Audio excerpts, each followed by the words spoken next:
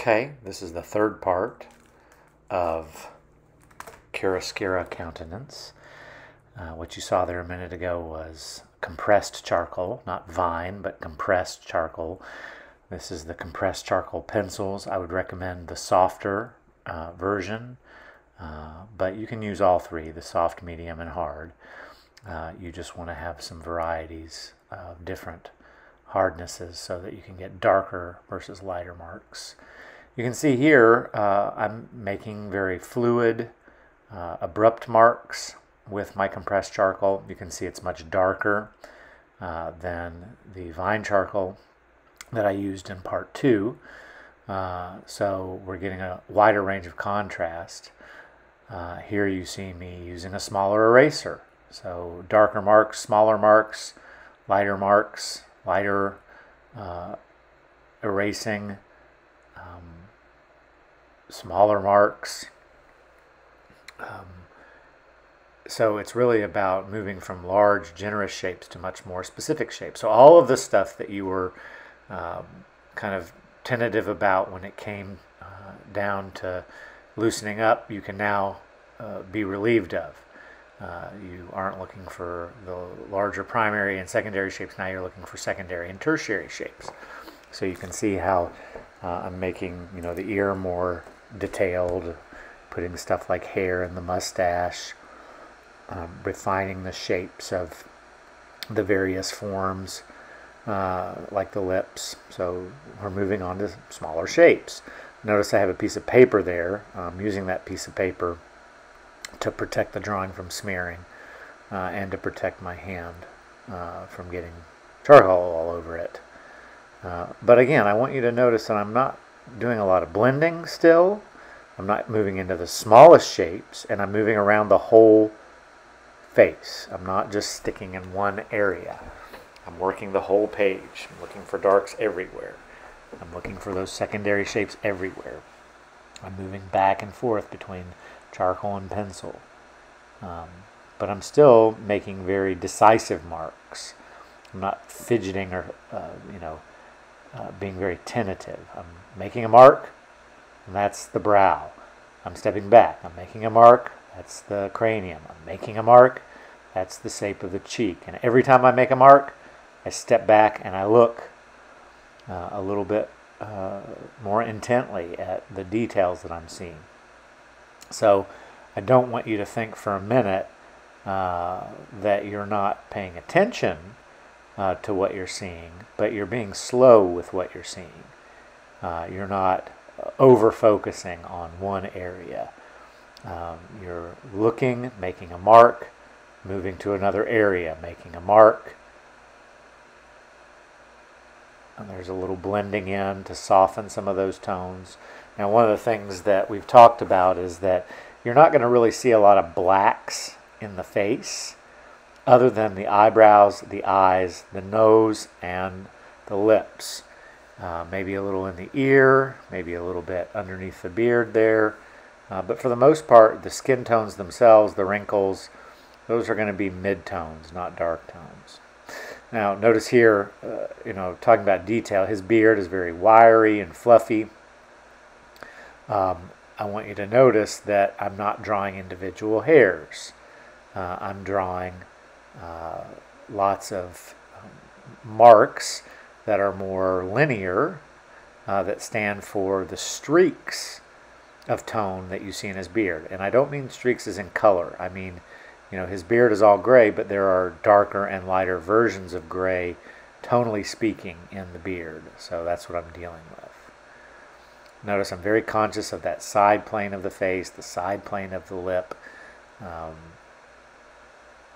Notice how I'm saying, okay, the hair is going to be a greater pressure than with the compressed charcoal. The skin tones, I'm going to reduce the pressure. I'm not doing very much blending at all.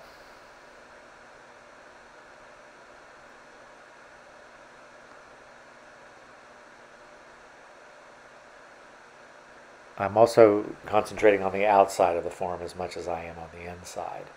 So I'm looking at the drawing, the photograph, and I'm squinting and I'm saying, can I see that edge? If I can, I want to create contrast from outside to inside the figure, positive, negative space. If I can't see the edge of the figure, then I want the background to be similar in tonality. So if there's a light side to the figure and I can't see that side very well, then the background needs to be light. If it's very visible and focused, then I would put dark behind the light in order to make it seem more focused. Now I've returned to the beard. So that's another good point. I'm, starting on areas, then I'm moving away from areas, then I'm going back to areas. I'm not overworking any one area. You'll hear that term in art a lot, overworking, and that means just spending too much time in one area. Now, it was at this point, I think, in the drawing process that I realized that the ear is misplaced. So I'm about to make a major change, which brings me to the point that you can make major changes even at this late stage, if you notice them. Hopefully you will. And you don't need to be afraid to make major changes. Charcoal is very forgiving in that way. So you just say, oh, that ear's wrong, I'm going to move it down. Now, where is it? Well, I start triangulating from the eye to the edge of the ear, and I see that it's almost directly across that top part of the eye, maybe a little bit lower than the eye. I had it way above. And the lower part of the ear is, a little bit lower than the nose if I triangulate. So, I'm still measuring even at this phase. Notice I abandoned that, though, and decided, I'll work in another area. I think I do this kind of subconsciously, but I think the reason I do it is to give myself some time to think. And there's always something to do. You're never, at a loss for how to improve a drawing, even after it's done. But in the process itself, you want to continually change things, modify things. And, once I discovered what I think would solve the problem of the ear, I get in there with my small eraser and I use that to create, not an outline, but a tone, a shape tone or tone shape that positions the ear in the right place and gives me the light that I need. And fortunately, it's not really starting over. It's just making an adjustment. And it may be a major adjustment or it may be a small adjustment. I'm returning back to putting some darker patches next to the lighter patches, some contour line. The earlobe's too small, make it a little bigger. I think the thing that I want you guys to recognize is you don't have to be so tight. You can do things very fluidly and very casually with a relaxed kind of attitude. The harder that you try, sometimes the worse it is. So try to be a little bit more forgiving with the drawing, a little bit more forgiving with yourself, and think of it like clay that you can pound back into a lump and reshape. You don't have to start over with the drawing. I used to do that a lot, and I can only imagine how many good starts I threw away or crumpled up because I thought I had to get it right from the first.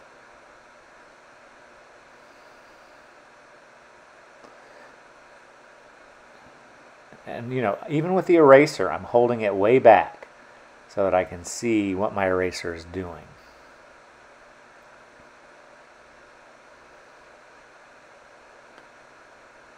Now you'll notice some of these little areas I'm hatching in, like doing a little scribble with my pencil, and then I use my finger to blend it or to soften it, like that.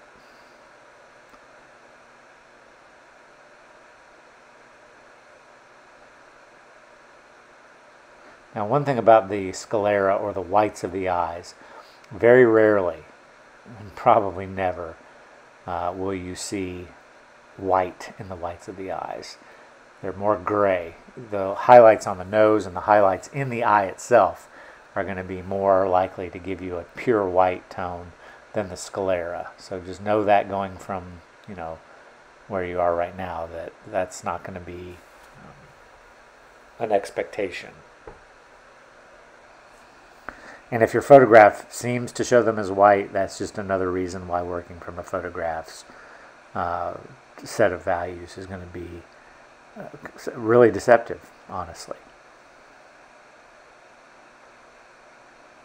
Even the way that I blend, I just make a little mark, step back, make a little mark, step back.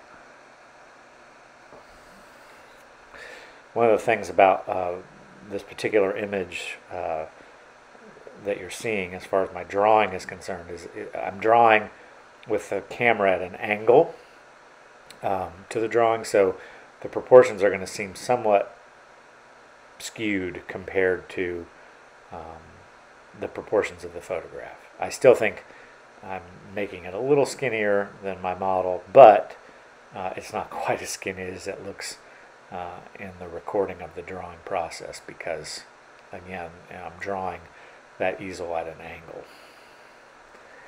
You know, hair, you're very rarely going to be drawing individual hairs.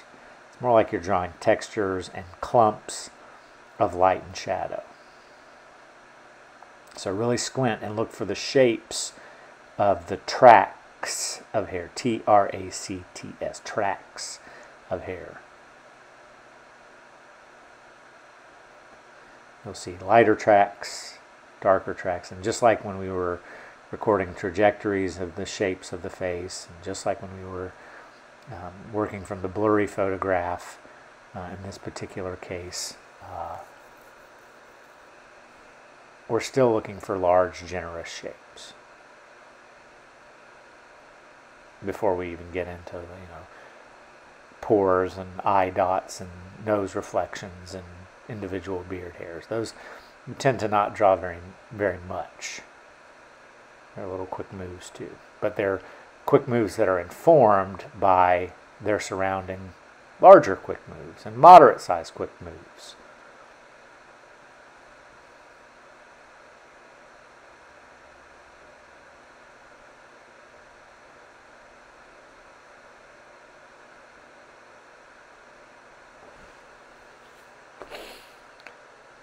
I also think his forehead is too big, so that's another change that I will make.